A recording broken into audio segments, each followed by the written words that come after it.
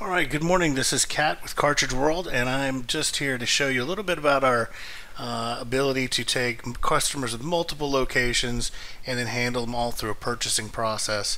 It's not really a process that you can show because it's about setting up purchasers and having different locations, and then when that location orders, an order goes in an email to approval to a purchaser.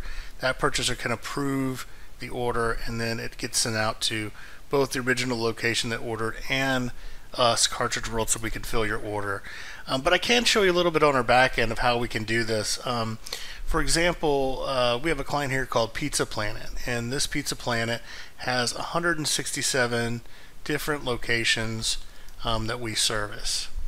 And so all these different stores or locations, there's many pages of Pizza Planets, and they're all different locations, and they all have different store managers and things like that. Under actions here, you can look. We have a setting for purchasers, and then here, there's a fictional purchaser here called Buzz Lightyear, and this person, when any of those 167 locations order, this person receives an email that says, you have an order to approve. Click here to approve the order. Now there's different scenarios that we can do depending on how you want to order. So depending on how you want it set up, we can really bend and flex our system to how you want to order. So if you only want to see orders if they're over a certain dollar amount, we can do that. Orders over, if you don't want to approve any orders except for orders over $250, we can set that up so that you won't have to approve any orders. But if they go over $250, then you'll have to approve the order. But basically, we can handle any size business for any size customer. We have customers with way more locations than this. If you actually have two levels of purchasing, we can set that up as well. Say there's a Bud Lightyear as a purchaser, and then there's also a Woody as a secondary purchaser.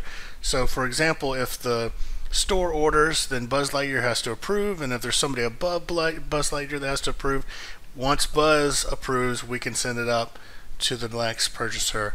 So we have many levels of purchasers above that. It can go up to 9 different sets of approval, which nobody's ever used, but we have it anyway.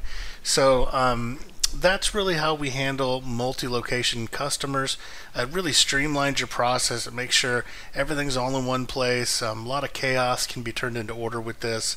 And so that kind of is our multiple locations and how we handle purchasing and approval, kind of in a quick nutshell. I hope this helps. Thank you.